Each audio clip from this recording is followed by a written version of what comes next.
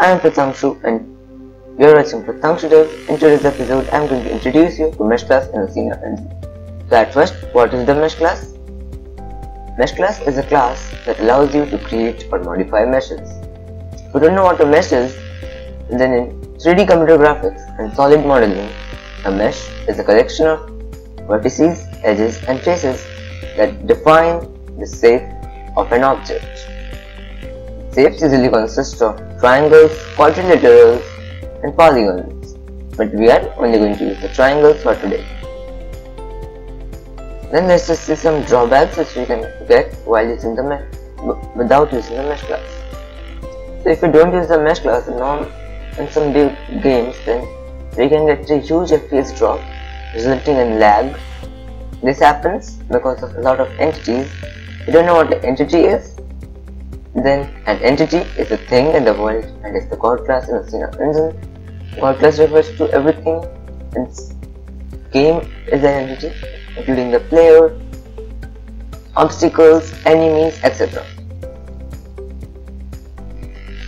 But why does the lag happen? The lag happens because every entity takes up space in the GPU. GPU stands for Graphics Processing Unit.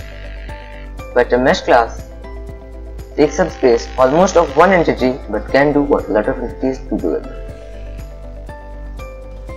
And then let's see how the mesh class works. The mesh class works like this. It takes two arguments, vertices and triangles. Vertices are the points where the mesh is supposed to be connected, and triangles are to connect those points. Now let's understand the mesh class builder with an example. In this example, we are going to make a triangle with the help of the mesh class. So at first, we are going to create a triangle like this with the help of the mesh class. At first, we will need the position of the points. These three are the positions. These are in vector 3. You can, if you are making a 2D mesh, you can use vector 2 as well. So as I have already listed the positions of them, we are going to use these three positions only. Then we will need to create an array for vertices. Example, something like this, with a variable name and then blank bracket. Then we will need to fill that array with those points, these 3 points, like this. Vertices equal to, this is the first vector point, this is the second vector point, and this is the third vector point. After that, we will need to change those vertices.